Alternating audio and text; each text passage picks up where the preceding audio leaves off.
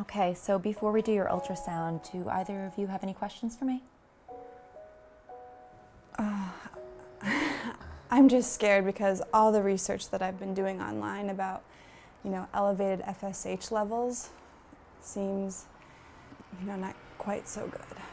The first thing that I need you to do, I need you to stop looking at the internet. Okay, you're gonna scare yourselves to death and you're gonna create a lot of unnecessary stress. So our situation really isn't as bad as everything Joy's been reading about. It's important for you to understand exactly what's going on in your body. Your blood tests revealed that you have a very high FSH level. What's that? Follicle stimulating hormone. A normal range is anywhere between 3 and 10. Yours showed up as a 27, which is very high for a woman who's only 24.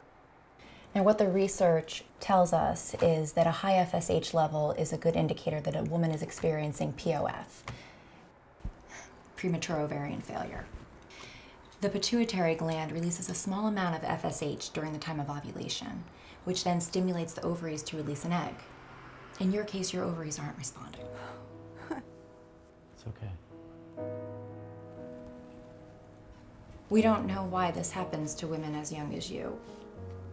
You're healthy, but your eggs are acting much older than what they are. My recommendation would be to treat this aggressively and start a round of IVF as soon as possible. I mean, you do have age on your favor. Sorry, you do have age on your side. I do think that this is your best chance at success. Okay? All right, you ready? Let's go have a look at those ovaries.